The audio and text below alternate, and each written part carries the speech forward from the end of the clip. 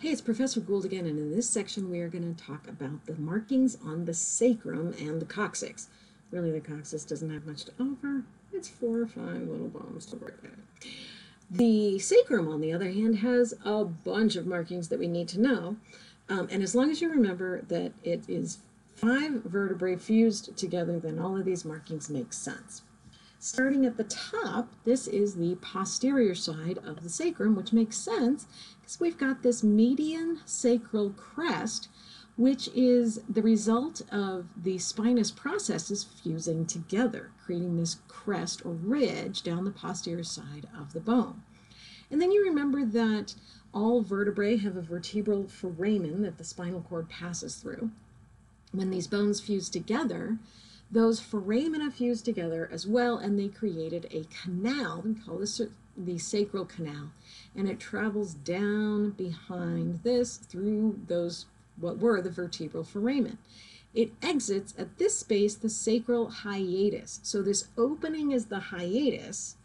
The pathway through there is the canal. Okay, so that's important to remember that distinction. A lot of people, if I say what's the tube running through here, they'll say hiatus. No, the hiatus is just the opening at the bottom. Okay, the canal, remember a canal is like a tube. So the canal is the long pathway through the sacrum. It's not actually the spinal cord going through here at this point, it's the cauda equina. You remember that bundle of nerves down at the bottom. The end of the cauda equina and the filum terminale exit through the sacral hiatus, and then the filum terminale anchors to the coccyx down here. Okay, what else we have? We have superior articular facets here that articulate with the inferior articular facets on the L5 vertebra, so the most inferior of the lumbar vertebrae.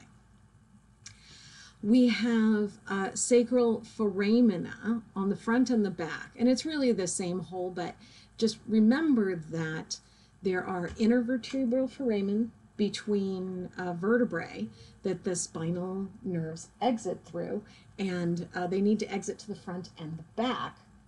Okay, and so these posterior sacral foramina are the ones that the posterior rami travel through. And then when we look at the front, we'll see anterior sacral foramina that the anterior rami and the rami communicantes travel through. We also have this surface on the side called the auricular surface here and here. And that may be confusing because you may be thinking, doesn't auricle mean ear? Yes, someone looked at this and thought that this was ear-shaped. I don't know, whatever. But this is where the hip bones articulate, the os cocci, and they also have, each one has an auricular surface that articulates with this auricular surface. Now, when we look at the front of the sacrum, we see a promontory, which is was the body of the S1 vertebra before it fused. So it's now called the sacral promontory. We see transverse ridges that were the intervertebral discs, now mineralized and turned to bones, and they leave these little ridges. And then we have the anterior sacral foramina that the anterior rami pass through. The pointy part is the apex of the sacrum. The flat part is the base. The top is the base, the bottom is the apex. Yes, I know that's backwards, but remember this is a triangle. The big flat part is the base and the pointy part is the apex. And let's see, what else do we have? We have the, that's it. And then the CO, C, lowercase o is the marking for the coccyx. I have never asked anyone about that on the test, so just know that this is the coccyx. Okay. When we look at a cross-section through the sacrum, we can see that sacral canal going through here, through what used to be the vertebral foramina, and then at the bottom, the sacral hiatus, where the last of the cauda equina exits. And then we can see these transverse ridges, which are the fused vertebral, intervertebral discs.